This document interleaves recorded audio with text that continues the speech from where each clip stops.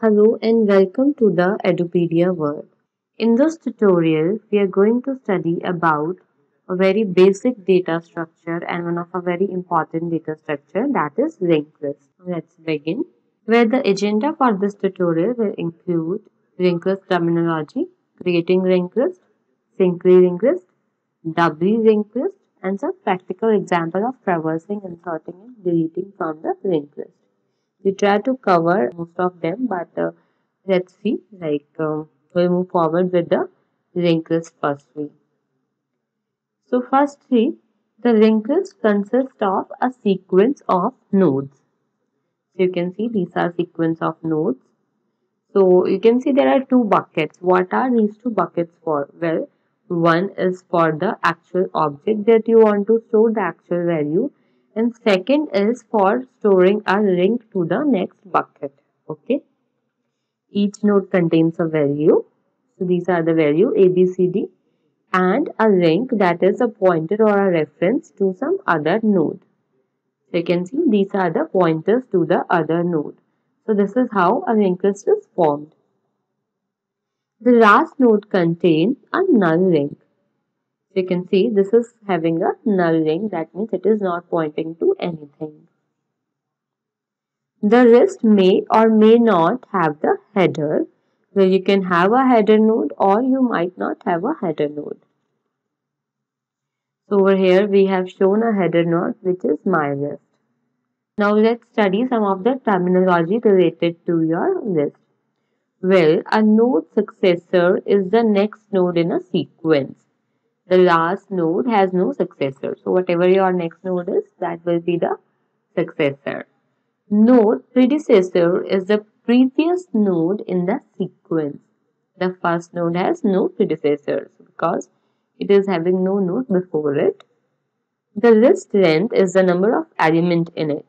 A list may be empty, that means it contains no elements. Now let's see what is singly linked list. Okay, so here is our singly linked list.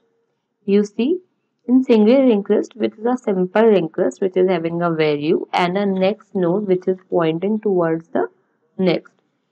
Okay, so this is a single linked list because it contains a linked list and a single link with each node that is pointing to the other node.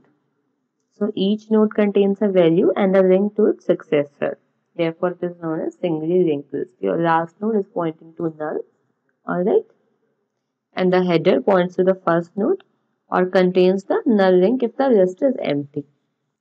Now, how to create a simple list? Let's say we have to create a simple list where we have to store 1, 2, and 3. Alright. So, well, this is not how we actually do in coding, but yes, for reference, it is something like that. You can see we have created a node numeral. So, in linked list, we have to, create a class known as node. So, this is our self-defined class node, and name of a class is numeral. So we have created this object of the node class, and then we are doing numerals equals to new node. Okay, and in the new node we are passing a value which is 1. Okay, and then again second parameter that we are passing is again another node. So you see this node contains a constructor which is an empty constructor, that's why we are able to initialize it like that, and another constructor which takes a value, okay, and another node. So this is the value that we have passed and this is the another node.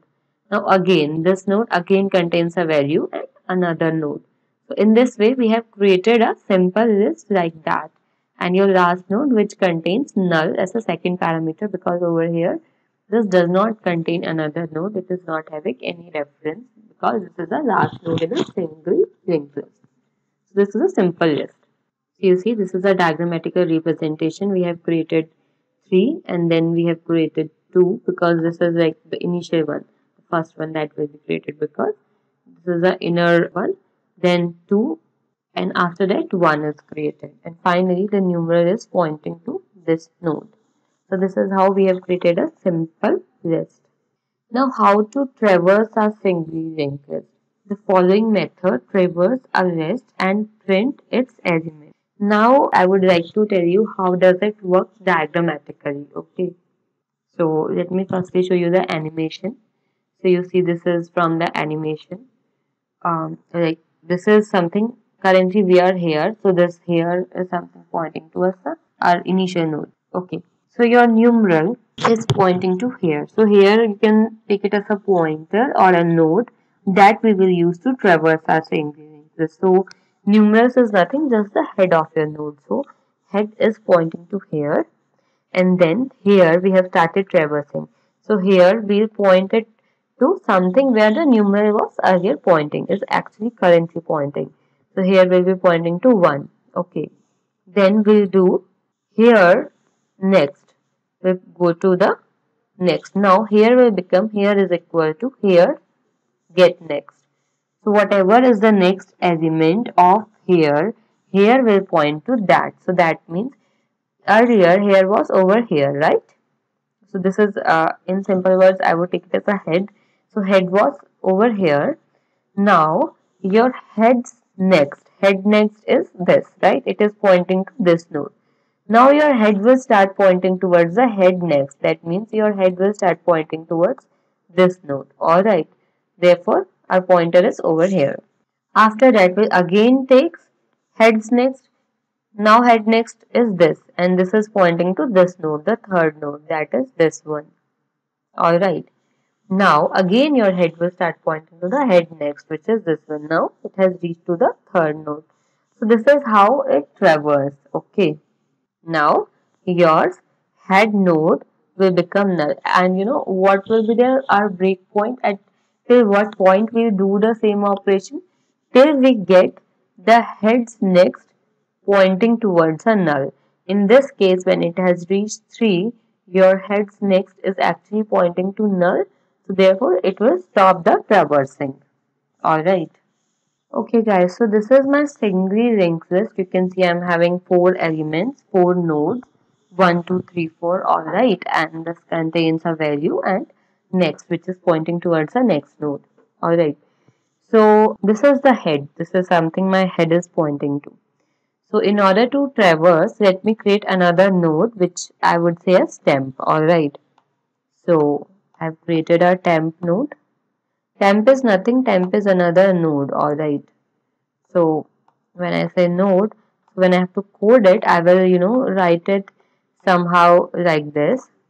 You can see over here, node temp equals to new node. So this will initialize a new node temp. Alright. Now I will point temp to head. So initially my node is an empty node. It's not pointing towards anything. Therefore I will do temp equals to head, so that it starts pointing to wherever head is pointing, and head is pointing to the first node. So temp will also point to the first node. Okay. Then you can see I have created a loop which says while temp's next is not equals to null, till then do this. What it has to do? Well, it has to do temp equals to temp's next. So that means while temp's next is not null. Now in this situation, what is temp's next? Temp's next is this thing. It is pointing to this. So is it null? No, this is not null. Alright. Let me change the color. Yeah, this is not null. This is still having a value. So therefore, this condition has become true. So therefore, temp equals to temp's next will be executed. So that means now temp will become temp's next. So what is temp's next? Temp's next is this, right? Temp's next is this. So your temp will become this. Now temp will start pointing towards this. Okay. And the current node will be removed. Alright. Now your temp has become over here. Again, it will check whether temp's next. What is temp's next? Temp's next is now 3. Is it null? No, it's not null. It is having a proper node with a proper value. So therefore, the statement temp equals to temp's next will be executed. That means temp will become temp's next. What is temp's next? Temp's next is this. So now temp will become temp's next, and the current linkage will be removed. Okay. Now temp has become this. Alright. Now again it will check for the while loop, in which it is checking while temp's next is not equals to null. So now temp's next is 4. Now this is still not equals to null. Therefore temp will again becomes temp next. So now temp will become temp's next, which is 4, and the current linkage will be removed. I hope you are getting how I'm removing the current linkage and how I'm associating a new linkage. That's because of the statement temp equals to temps next, because temp is becoming temps next and temps next is this. Okay. So therefore it is pointing towards the temps next. Now it will again check for the while loop in which it is checking while temps next is not equals to null. Now what is temps next? Temps next now is null because its next is actually pointing to null. So over here our loop will break and it will come out of the loop and no more traversing will happen. If you want to print the linked list, then what you can do is you can simultaneously keep on doing a sysout over here. Like when it has actually reached the temp next, then you can actually print temp's value over here. For example, if I do it, so I write, alright, and then I write. So this is a pseudo code, okay? Because when we write it in Java, we have to create getters and setter and we'll not use this notation. This is just a notation to tell you that we are pointing towards the next. We rather use temp.getNext and temp.getValue, okay, temp.setValue. This is how we write our program.